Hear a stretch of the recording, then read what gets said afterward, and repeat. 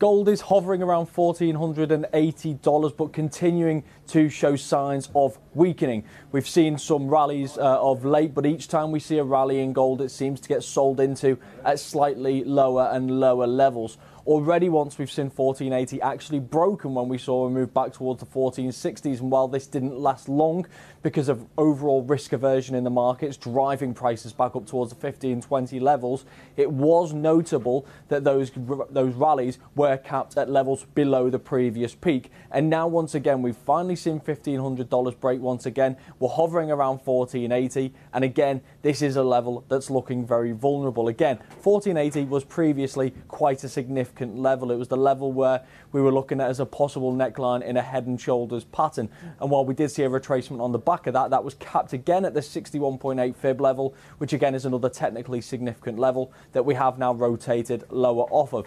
Again though, this is a move that is dragging its feet. This is not something which is happening rapidly, but if we do see this 1480 go again, putting pressure on the 1460 again, I do think we could potentially see this pick up a little bit of pace. Now that could come from a number of different things, whether that is movements in the US-China trade war, whether it is movements on interest rates in the US, or just overall risk aversion in the markets. We have to remember that a lot of what has driven gold higher over the course of the summer has now been largely priced in. So this kind of corrective move that we are seeing now is not necessarily symbolic of people's views that everything is better and the world is rosy again and the US is going to start raising interest rates again, but more a sign of how much is already priced in, and they were therefore in this kind of corrective phase. I think the longer term prospects for gold continue to be bullish, and that seems to be the market's view at this moment in time, but that doesn't mean we can't see corrective moves along the way.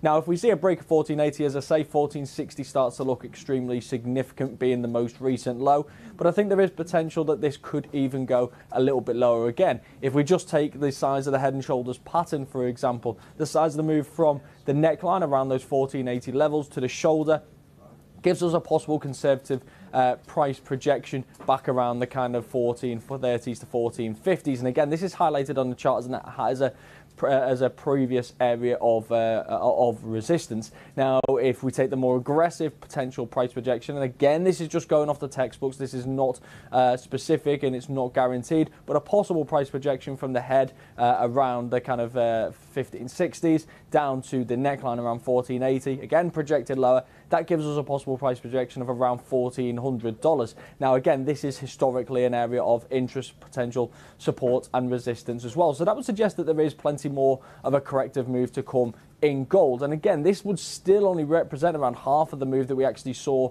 over the course of the summer, so representing a healthy correction in the yellow metal while not necessarily threatening the longer term prospects for gold, which I think many people still agree, because we are seeing interest rate cuts in the US, but also rate cuts in the euro area and elsewhere.